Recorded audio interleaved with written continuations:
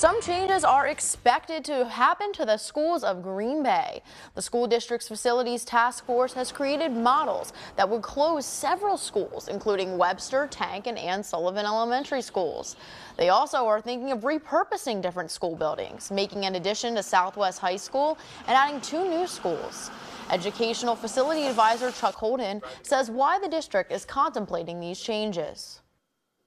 If we got excess classrooms and we've got, in this case of Green Bay Public Schools, some debt falling off, so an opportunity to make some changes and to increase, learning possibilities for students by improving some of the facilities.